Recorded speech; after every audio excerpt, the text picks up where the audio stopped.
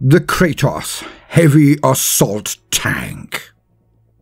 Welcome, gentle listener. I am Baldermort, your faithful servant, and I wish to introduce you to the forces, factions, and war gear of the Warhammer 40k setting.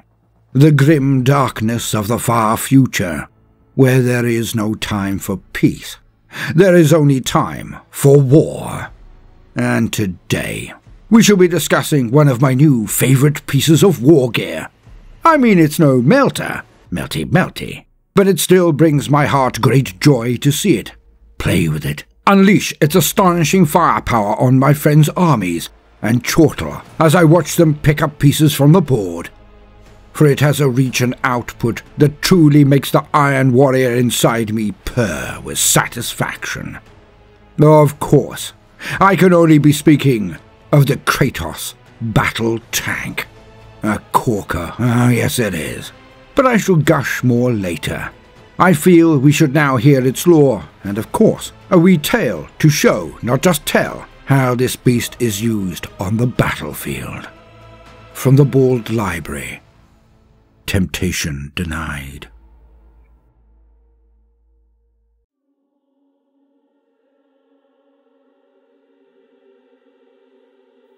Red. Everything is red. Our armor, our weapons, all is red. The skies, they bleed. Scarlet clouds drip blood on everything in view.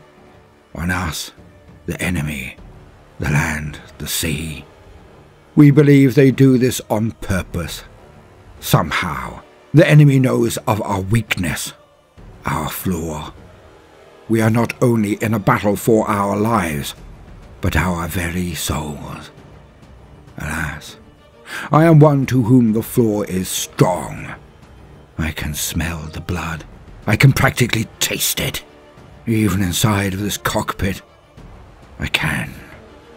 I must resist. It is why I am here, not out there, where I should be, standing in the lines. The last time we faced them, I near unmanned myself. I was so close. Shuddering in the fits of rage, prepared to tear off my helm and run into the enemy and lash out with fists and teeth. All I wanted was to grab them, bring them into my embrace, and drain them dry. But they do not have blood.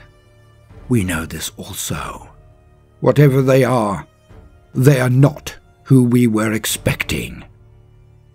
The Cygnus campaign. The War Master had sent us, the mighty Sanguinius, and the Ninth to end the matter. For we were told that the most foul of enemies had not been destroyed. Somehow, the Nephilim had endured. We Blood Angels slaughtered them when we met them.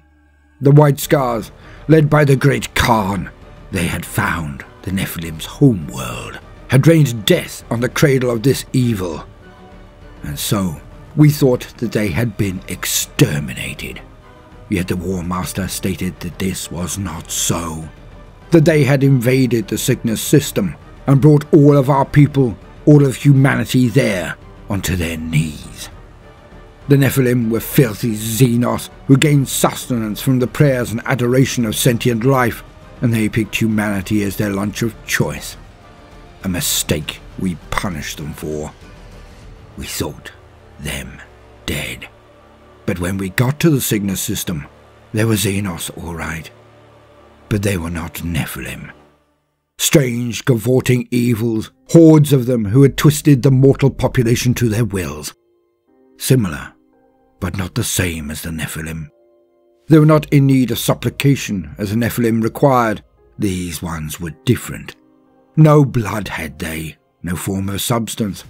For when we slew them, they simply drifted away on the breeze, and they affected reality as no other we had faced. As I said, the rain was red, because they had transubstantiated it into blood. The rules of physics broke when they clustered. Wounds that would finish even Astartes, these things shrugged off with ease. They felt no pain. They were not Nephilim at all. But with the angel guiding us, We knew no fear. More accurately, most of us did not. I did not fear the enemy, but I feared their effect on me. To become a drooling maniac, broken down to a beast. The thirst was so strong. So my sergeant came and offered me either battle barge garrison duty, or to come to battle, but within a weapon of war that would permit me to truly hurt the enemy.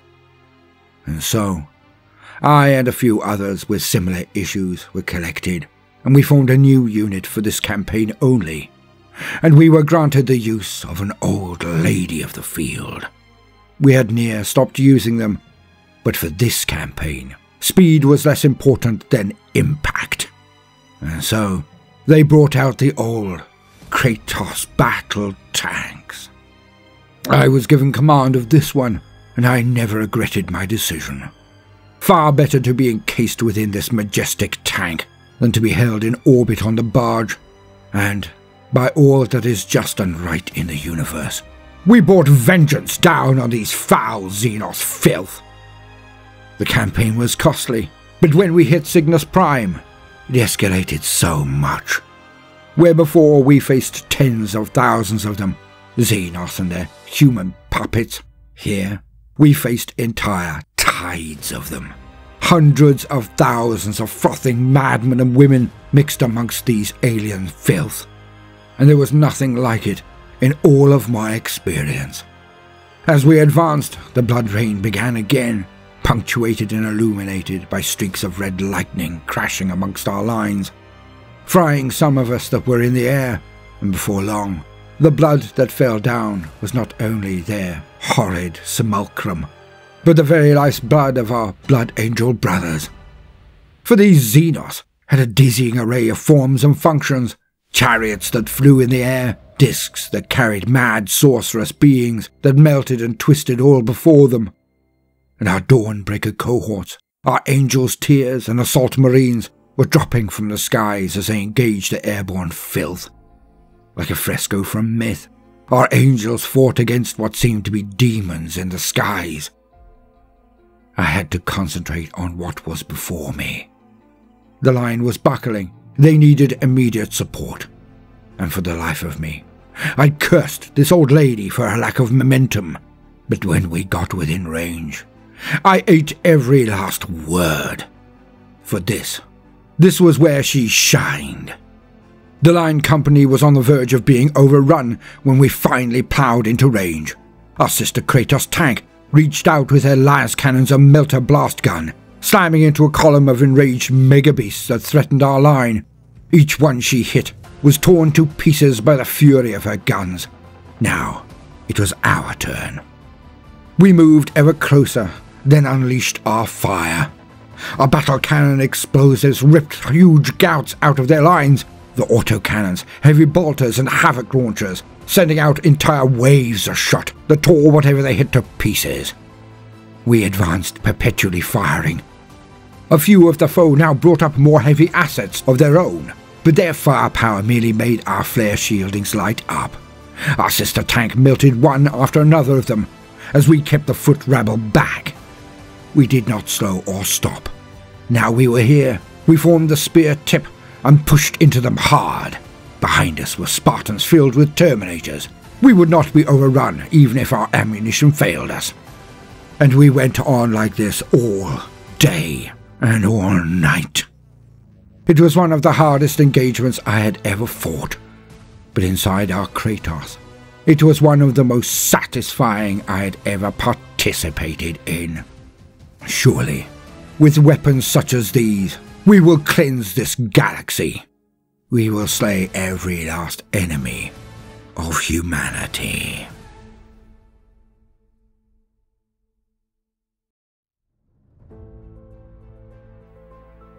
Now, before I unleash a true gushathon on you all, let us hear the hard lore of this phenomenal unit.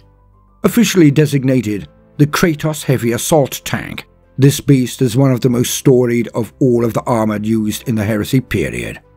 Why, you might ask? For it actually hails all of the way back to the very first conflict led by the Emperor, the Unification War. when the Thunder Warriors were marching tens of thousands strong into the armies of techno-barbarians in even worse travesties. The Unification War was one of the most hard-fought of all. Its scale was always going to be utterly dwarfed by the later Great Crusade, but it can be argued that the Unification War was the hardest the Emperor ever fought. And in those days, when the more stable Space Marines were only beginning to see action, when the 10,000, the Custodes themselves, were in the very forefront of the action, surrounding the Emperor himself, who bestrode the battlefield like a wrathful god. So hard was the fighting. But there too was the Kratos heavy assault tank. When the Emperor then went to Mars and brought the Mechanicum into the fold of his budding Imperium, they took this chassis and improved on it further. Now the Kratos was seen as mostly a line-breaker unit. Steaming towards the enemy lines, it had such heavy armor that it compared to the durability of the Land Raider, making it near impervious to small arms fire and resistant to many dedicated anti-armor weapons. Hence, charging it right down the throat of the enemy was the entire goal of the officers who led these formations. Yet, when in position, the Kratos could unleash a deluge of firepower, able to crack nearly any defensive line and buckle any formation whatsoever. It is often said that the Kratos was a middle ground between the Sikaran battle tanks and the Mammoth Fellblade or Falchion super heavy battle assets. Usually equipped with searchlights and a dozer blade, it could also carry hunter-killer missiles and, Emperor be praised, the now legendary Flare Shield. A flare shield is an ancient piece of equipment from the dark age of technology. The closest equivalent is that of a void shield.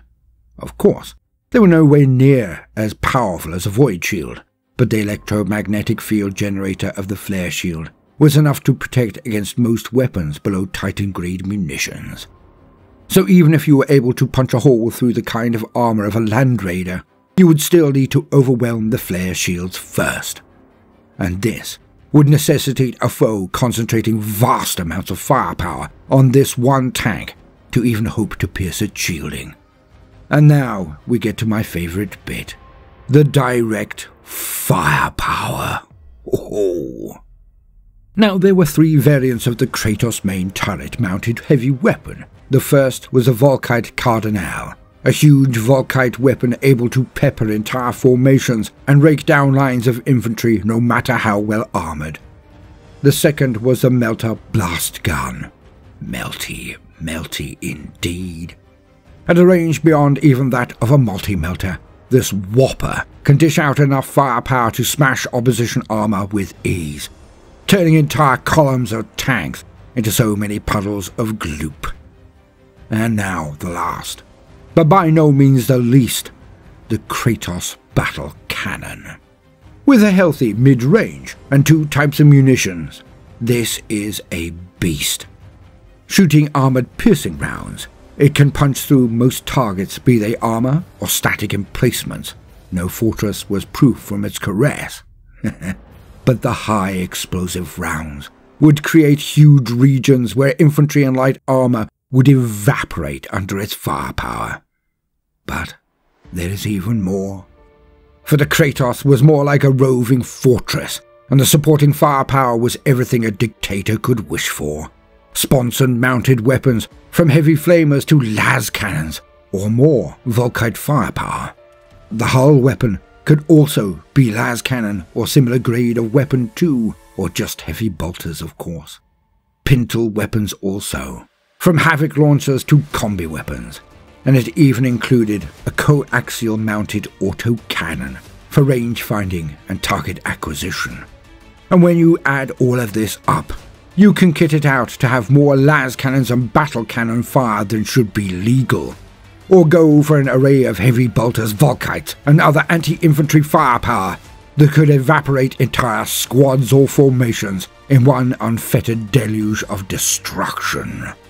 It is simply the gift that keeps on giving. Now the history of the tank was not as luminous.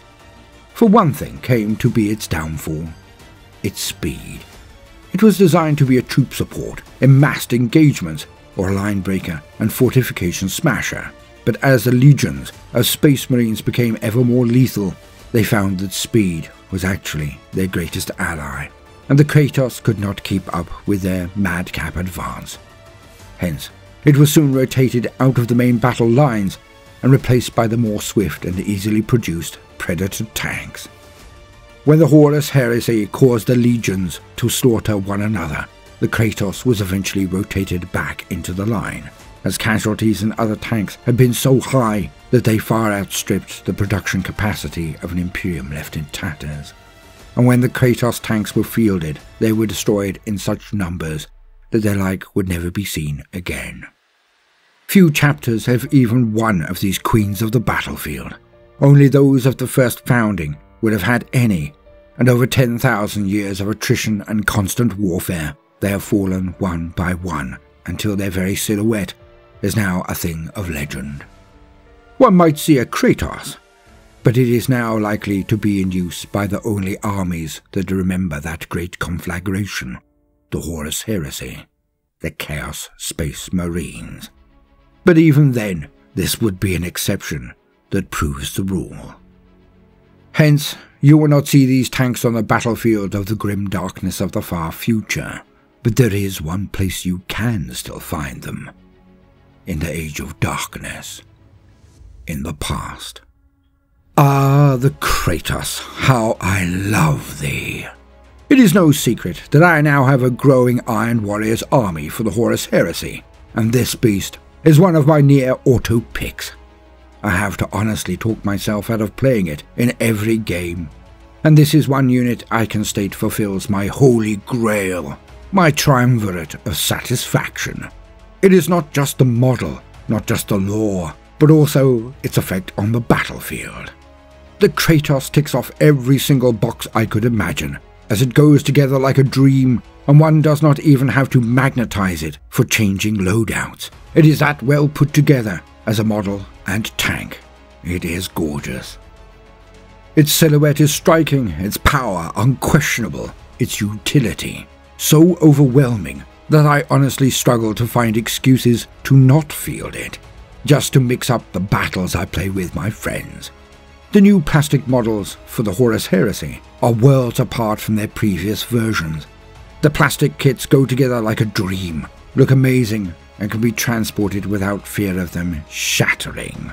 And I have to concede that I am playing far more Horus Heresy than anything else, when I get the time to do so, of course, less often than I would like. But then, I've always been a player first and foremost. But all I can say is this. I know the rules seem intimidating, but if you are not feeling 10th edition, or simply want to try a new game, then Horus Heresy is surprisingly fun. It takes time to learn, but it is an elegant and fun system with so much more to offer than just Marine killing Marine. It allows you to see the vast arrays of weapons of the old times, to field massed blocks of beakies, and of course, access to this terrifying tank. Now I have not covered the Spartan yet, which I love as much as the Kratos, but that we will get to soon, I promise, because the Spartan, like this gorgeous Kratos, is just so good. I have been Baldermort, your faithful servant. Do please consider liking and subscribing. If you do, then hit the notifications button, as I would not want you to miss out. And hopefully see you Friday. Now, no matter what you do today, do try to make some time for fun. Toodaloo.